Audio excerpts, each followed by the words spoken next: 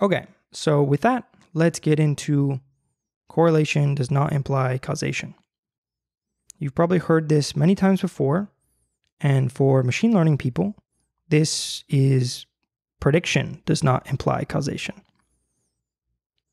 So the example here is that, say you are looking at data of people who sleep with their shoes on and wake up with headaches. And it turns out that most people who sleep with their shoes on wake up with headaches. Most people who don't sleep with their shoes on don't wake up with headaches. The two are strongly correlated, strongly associated. You might think, oh, okay, I probably shouldn't sleep with my shoes on because I don't want to wake up with a headache, that it's a cause. But, what if in your data you also have information that most of the people who were going to sleep with their shoes on were also drinking pretty heavily the night before. And those same people were the ones waking up with a headache. Then you might think, oh, okay, the only reason that we're seeing this association between the two is because there's a common cause, which is drinking the night before. And there's sort of two ways to resolve in your head why shoe sleeping is so strongly correlated with waking up with a headache. And the first is that, consider two groups of people, the ones who went to sleep with their shoes on, so that's the shoe sleepers, and the ones who went to sleep without their shoes on, the non-shoe sleepers. These two groups of people differ in a very key way, and that is that almost everyone in the shoe sleeping group drank the night before. Almost everyone in the non-shoe sleeping group did not drink the night before.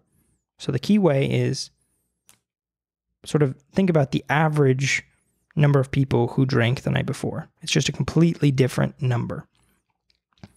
And that kind of explains why we can't look at these two groups and deduce some causal effect from them. The groups are not comparable. You would want that the groups to be the same in every way except for the treatment, whether or not they went to sleep with shoes on. The other way is confounding. So because we have this common cause, it confounds the effect of shoe sleeping on waking up with a headache. And graphically, you should visualize it this way. There's this confounding association that is running between shoe sleeping and waking up with a headache. And that's the association that we observe. This is in contrast to causal association, which would be a sort of directed path from shoe sleeping to headache. The association that we observe, the total association, is a mixture of these causal and confounding associations. And correlation is just one type of association.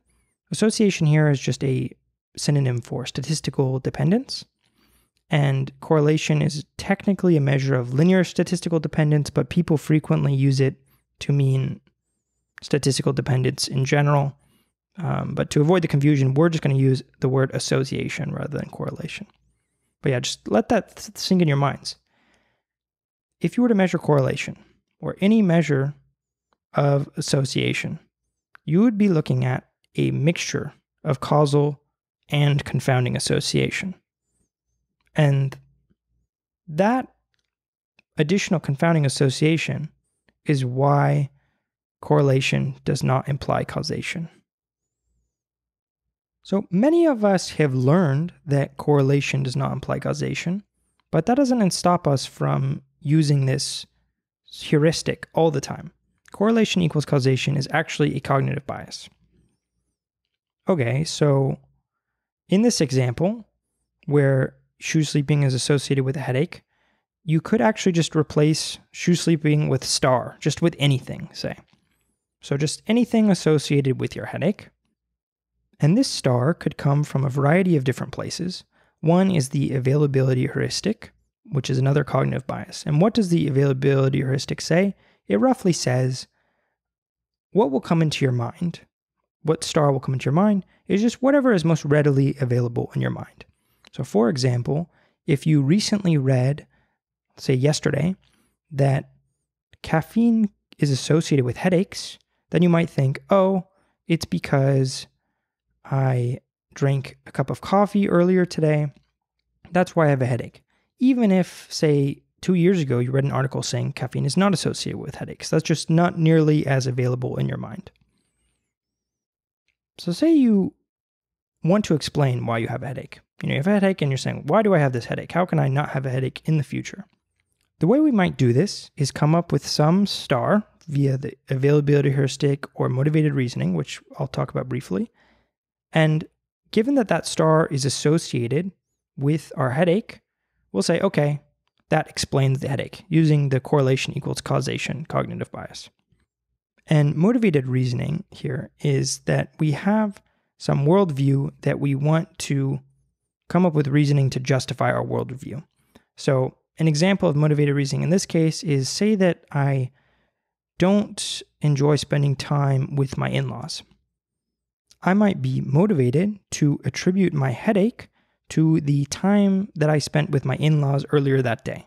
I might say, okay, I got a headache because I spent time with my in-laws earlier today, so I probably shouldn't hang out with my in-laws in the future. It gives me a reason to not do what I don't want to do, say.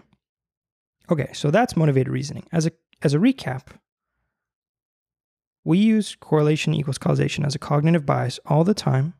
For example, say we want to explain something and we notice something else is associated with it, then we use correlation equals causation. Here is a real data example where we have the number of people who drowned by falling into a pool and the number of films that Nicolas Cage appeared in. And it looks like these two quantities are pretty well associated over time. So does that mean that Nicolas Cage drove people to drown themselves? Or does it mean that Nicolas Cage found out that people were drowning themselves and then he tried to make movies to convince people not to drown themselves? Or is it neither of those, right? So it's probably that these two are correlated just by chance, and that one isn't really the cause of the other.